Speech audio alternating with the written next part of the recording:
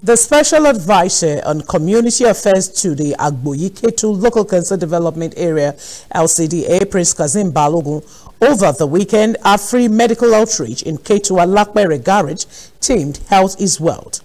The Local Council Development Area presented free medical eye screening and issuance of glasses for those diagnosed with optics-related problems, who were also scheduled for cataract surgeries.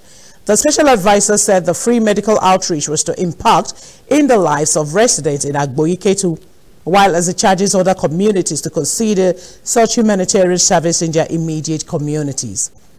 Meanwhile, an ophthalmologist, Dr. Charles Orji, charged Nigerians on eye screening at least once or twice in a year as early detection and treatment prevents further damage to the eyes. It has reduced some hardship. Those who are unable to go to hospital to buy glass, and we have done that for them freely. Just look into what can we do to benefit the community. That is why we come up with this thing. The fact that the institution we are here in the country, we need synergy between the states and the local government and going to the communities too. So that's a good one. It should be honor, and more people should be encouraged to do this. We can see the number of people in here.